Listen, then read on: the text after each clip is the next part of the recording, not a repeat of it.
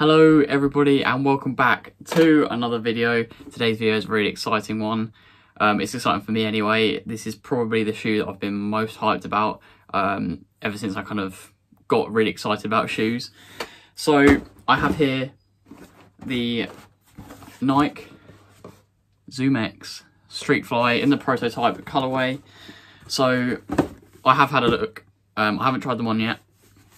We're going to have a little talk about the specs of the shoe, my first impressions of the shoe, the weight, stack height, how they feel on foot, and then see if I can give you my first impressions against how they compare to the Next Percent 2, the Takumi Sen 8 from Adidas, and we'll see, and we'll go from there basically. So let's get into this.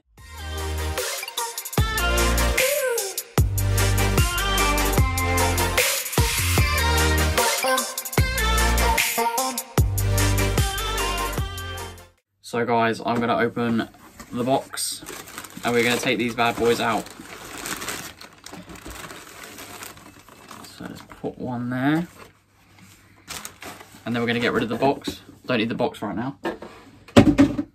So, here is the shoe, and what a good looking shoe it is. I'm sure you guys can agree.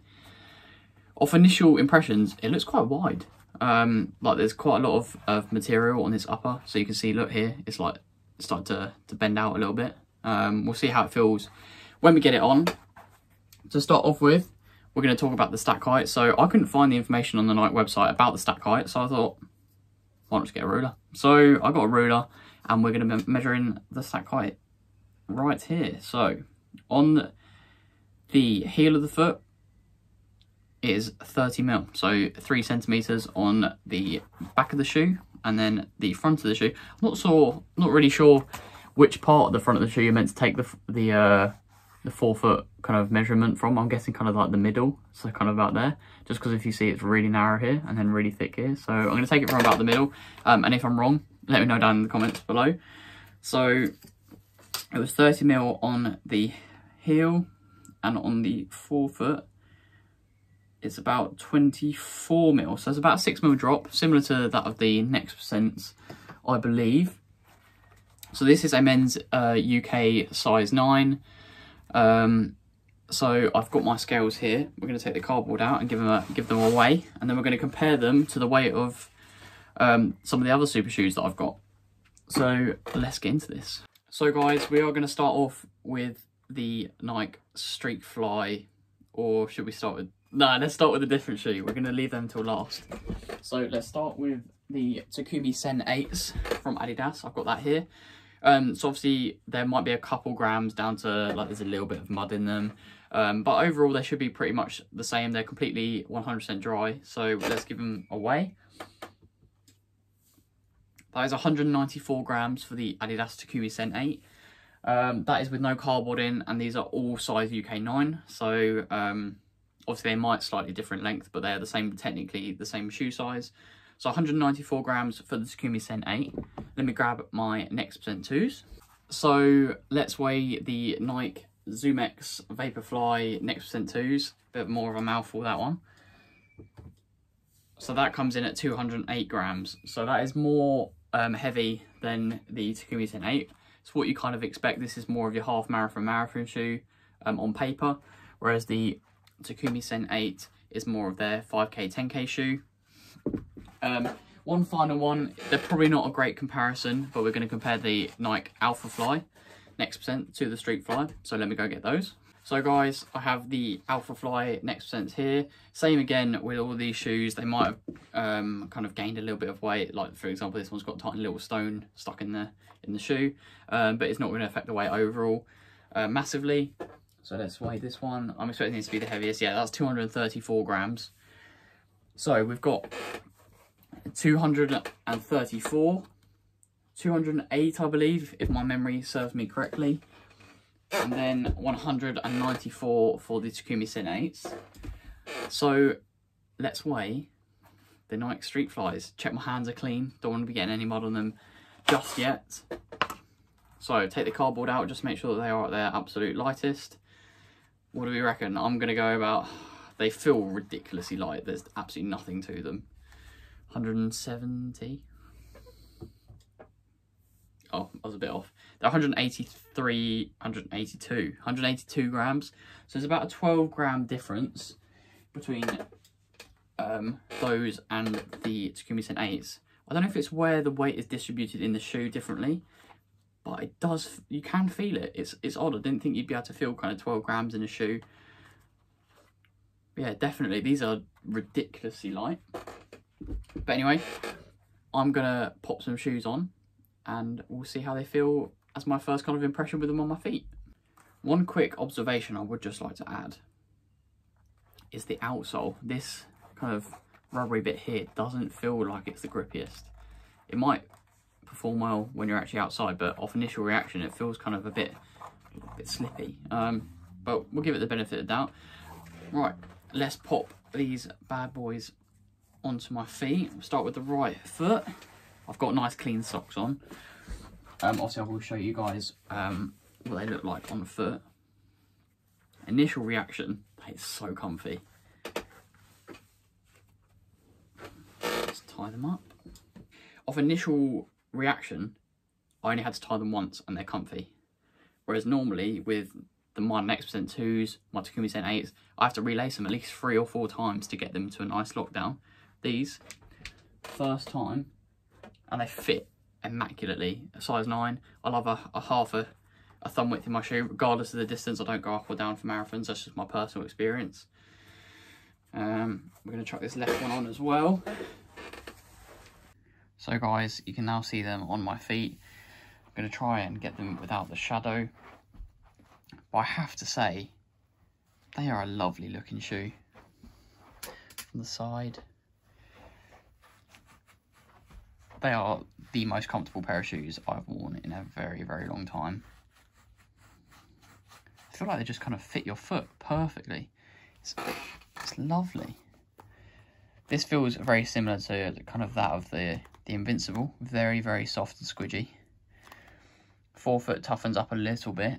And yeah, there is a midfoot shank, I believe. I think it's about there. So it isn't full length carbon plated, but they have put a midfoot shank in. I'm not sure if that's made of carbon or what, but very soft. I'm not going to go out running today in them because I have already done my long run. But yes, initial reaction is they are super, super comfortable. So guys, now we're going to be talking about a little bit about the information that Nike have put on their website about this super shoe. Obviously, if you want it in a little bit more detail, just head over to their website. So I've got my laptop here. I'm just going to be reading a little bit, like skimming some of the key information off for you. So Nike have put, our lightest racing shoe, the Nike ZoomX Streakfly, is all about the speed you need to take on the competition in a mile, 5K or 10K race. Low profile with sleek details, it feels like it disappears on your foot to help you better connect with the road on the way to your personal best. Now that is music to my ears, because for those of you who don't know, I've got the Podium Under the Lights 5K coming up at Battersea Park, February 11th. I don't know what time in the day it is yet. So Battersea Park, everyone knows it's a really quick course, and that is going to be my first ever, well, I guess every 5K you do is a sub attempt, but it's going to be my first proper sub 15 attempt, and I will be wearing this shoe, hopefully. My plan is to wear this for one workout before. I don't want to wear it for too many workouts because I've got this kind of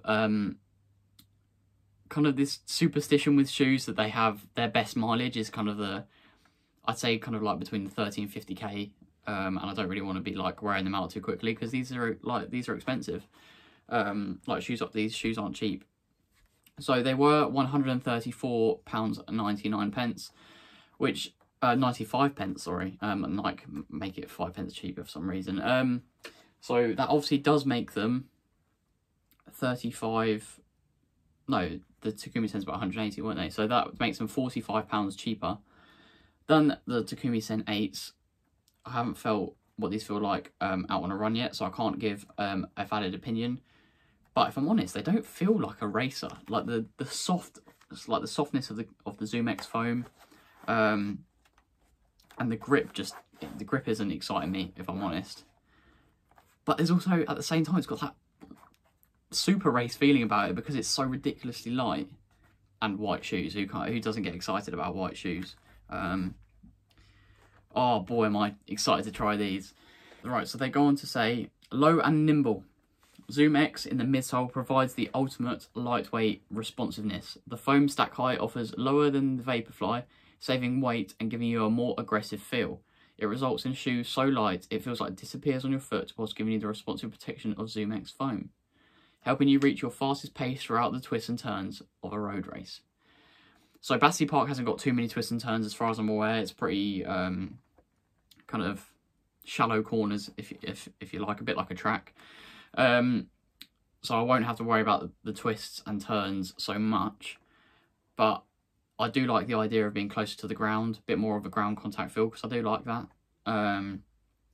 Next thing they're going to say is supportive and sleek. An ultra thin knit upper is light in weight while still providing the support you need for racing. Extra reinforcement in the forefoot gives you security. The updated sleek lacing system is laterally offset with a notched tongue to help relieve pressure on the top of the foot. So I don't know if that's one of the reasons why it felt so comfortable, but I tell you what, these laces are 100 times better than the ones in the Takumi Sen 8. These have that bit of elasticity to them, so when you tighten them and loosen them, there's a bit of give in the lace. The Takumi Sen 8s, they're like a horrible material that kind of cuts into your foot. I do not like the laces on the Takumi Sen 8s at all. So I can tell you for one thing for certain, if I do prefer the Takumi Sen 8s, I'll be taking these laces out. I can tell you that for definite. So yeah, I think they've absolutely killed it with the laces. The Next Percent 2 laces with the nodules on, I think they're fine. They do their job. Nothing really bad to say about them. But these are what I like as a lace. I don't know if you can see really. They're pretty standard. It's just a really nice light material. Almost feels like cheap to a certain point, but that's what I like in my laces. It has got quite a lot of upper padding, especially around the top of the foot. And that just added to a really comfy feel. So yeah, I am super excited to feel these on the road. I do forefoot strike, so that is going to be primarily onto the black material, and that is where I'm assuming they've put the most grippy rubber, although it doesn't feel much different from back to front. But yes guys, that is going to be today's video. I don't really know what else to add. I'm really excited to try them out, and these have not disappointed in person. If I'm honest, the only thing that worries me is the grip, but you never know. It's one of those that maybe after a couple uses it kind of gets rid of that outer plasticky layer, and then you've got this really grippy kind of rubber underneath. So wow, super excited to try these. So thank you for tuning in today's video guys. I hope you have enjoyed, and if you do have any questions about this shoe, please drop me down some comments in the description and I'm happy to answer them. And I'm sure I'll be doing some running shoe battles at some point between, I think that the main one that everyone is going to be asking is the Takumi Sen 8, how they compare, being as they are both 5 and 10k shoes, but also how they compare against the Next Percent 2, which is my current favourite racing shoe. And if I didn't have these, that's what I would be wearing for my 5k attempt. So thanks for tuning in guys. Please like, subscribe. It's free for you and it means a lot to me. Please please share with your running buddies. I should really get better at saying that. But yes guys, thanks for tuning in. I'll catch you in the next one.